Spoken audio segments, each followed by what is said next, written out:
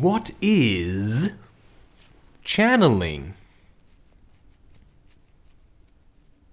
Okay, sometimes you have these kind of people who call themselves spiritual, yeah? And then they say, I've once come across a book that somebody wrote and he said, well, I've been channeling Archangel Gabriel or something. And then I read that book, just a bit of it, and then I came across that passage. And, whatever angels are, it's generally people who want to believe that there's something good outside of them.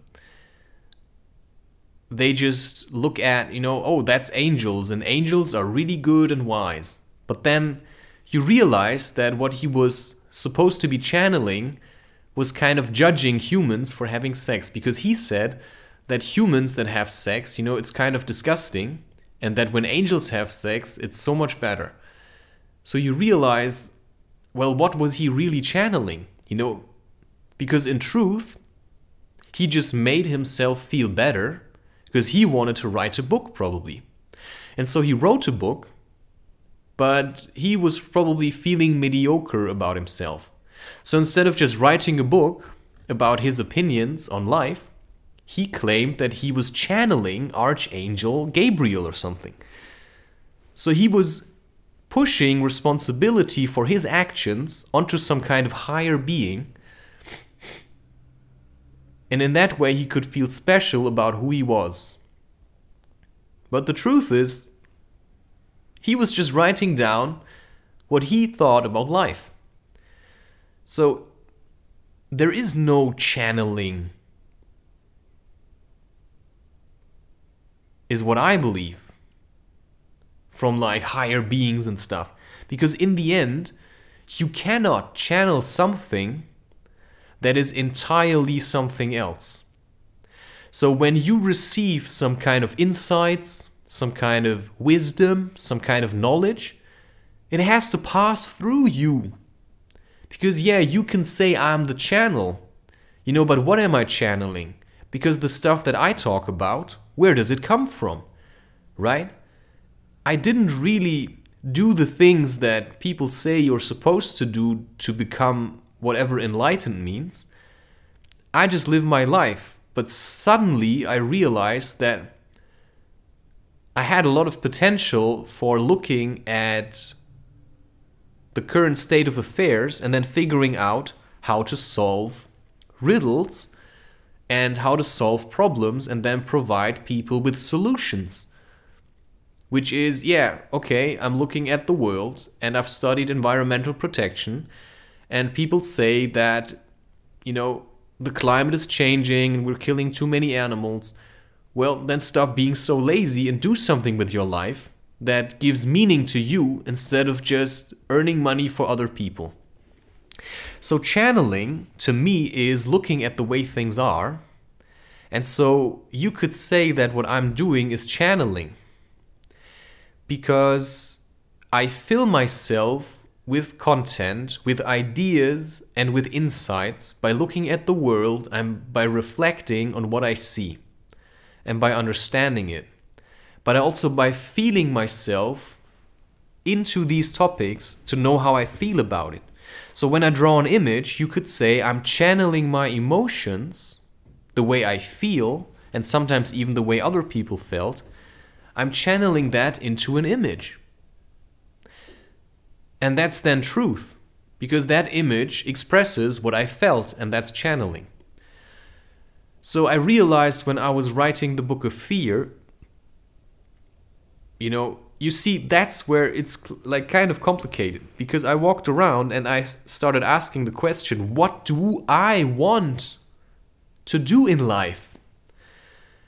And I was going, out of my way of who I used to be, so that I could find an answer to that question, because I wanted to find some kind of meaning.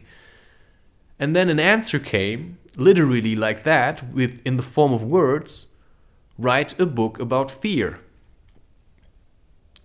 And then I thought, what does that mean? Like, I'm supposed to write a book about fear, but I know nothing about fear. So I filled myself with experiences that would allow me to look at fear from another perspective, because I never looked at fear really. I never did that until I got this job, you could say. But where did the job come from? You see, that I don't know. You know, I got a kind of a mission, write a book about fear, and apparently, you know, I met up to the challenge.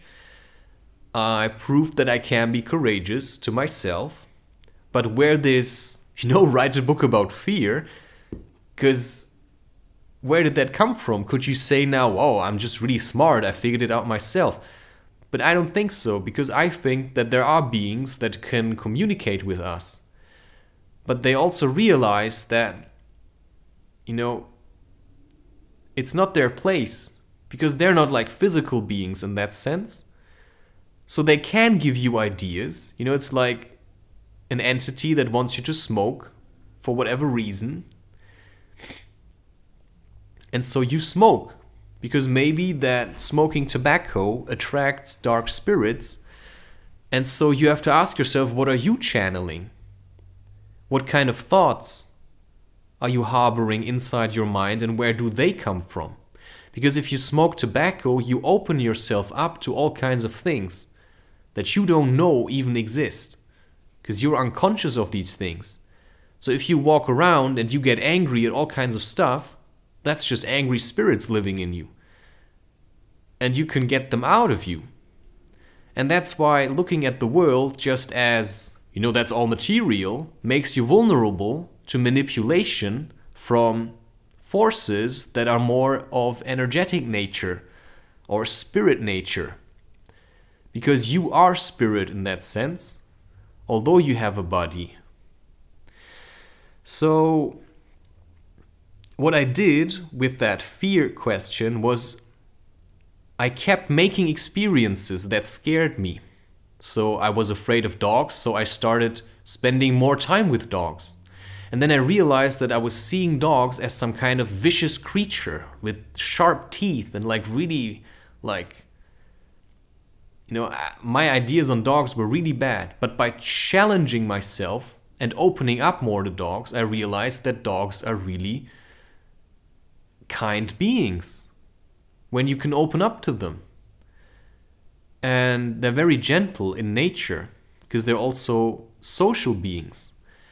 And so I made all these experiences with fear, also went slacklining, and then sometimes I would feel incredible fear to walk over the slackline, or when I would sometimes go at night into the forest and sit there, I would feel incredible fear, but I looked at the fear. So I filled myself with information and insights and experiences, and then I wrote the book. And that's why the Book of Fear is full of my insights, and you could say it sounds a bit insane, because no ordinary person could channel that much information into one book, because the whole book is brimming with truth, which is your diet can change your mindset. So depending on how you eat, you can actually be more afraid or more angry or more loving or more balanced, depending on the kind of diet you need. See, so channeling is something that comes from the stuff you fill yourself with. And if you fill yourself with thoughts of, oh, you know, Archangel Gabriel's talking to me, then you feel like, oh, you know, you can be proud. But you know what pride is? Pride is a very low frequency emotion that you hold on to make yourself feel better than other people, because then you can think, I've channeled Archangel Gabriel. No, you just channeled your own opinions and your own disgust of humans into a book, and you claim to be somewhat holy, while inside you are harboring all kinds of feelings like disgust and hatred that you never looked at.